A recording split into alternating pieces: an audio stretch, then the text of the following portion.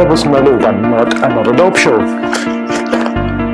Ernst Stand 2, Wochenreflexion vom 14.08. bis 21.08.1994. In dieser Woche hatte ich so einiges um die Ohren. Mittwoch bekam ich eine Absage zwecks den Testtagen. München ist nicht. Naja, ich klemmte mich hinter das Telefon und habe mit Mühe und Not einen Tag bei der Herrschinger Polizei klar machen können. Donnerstag fuhr ich mit dem Rad um den Ammersee. Eigentlich wollte ich ja unter Leute. Nun war ich alleine. Aber es war schön und ich war über meine Ausdauer überrascht. Den einzigen Kontakt hatte ich zu einem Mann mittleren Alters, den ich nach dem richtigen Weg fragte, als ich vor 3 Abzweigungen stand. Zur Polizei ging ich mit gemischten Gefühlen, da ich früher ja nur als Täter dort war. Ich wurde von einem netten Herrn empfangen, der sich als Hauptkommissar entpuppte. Er zeigte mir seine Inspektion und unterhielt sich mit mir. Er erklärte mir, wie die Polizei gegliedert ist und die einzelnen Dienstgrade. Wir unterhielten uns einige Stunden auch über sein Hobby, der Jagd. Die Jagd.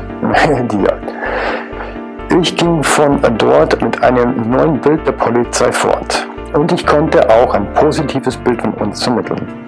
Alles in allem haben mir die Testtage sehr gut gefallen und mir geht es im Moment sehr gut.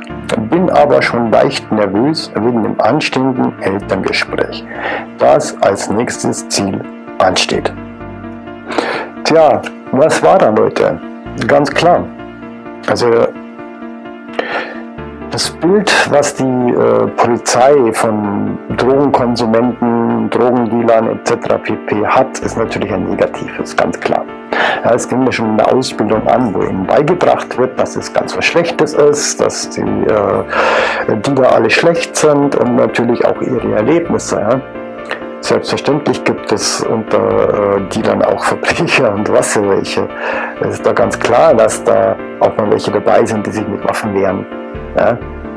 Aber um das Thema soll es jetzt gerade nicht gehen. Aber mir ging es einfach nur darum, dass ich dort halt einfach mal ein anderes Bild vermitteln habe können, dass die Polizisten erfahren haben und gesehen haben, ja, nicht jeder Süchtiger ist ein schlechter Mensch. Ich bin ja auch kein schlechter Mensch, deswegen. Ich meine, ich saß ja später noch einmal drin mit dieser Polizei und da hat er dann einen auf den Täusch gemacht. Die haben es immer noch nicht verstanden, leider. Ja. Da ist noch viel Arbeit zu tun, damit das dann jeder Mensch versteht, dass jemand, der Drogen konsumiert, kein Verbrecher ist. Das war's für heute. Wenn es euch gefällt, Daumen nach oben, wenn nicht, einen Daumen nach unten oder dann in die Kommentare. Warum?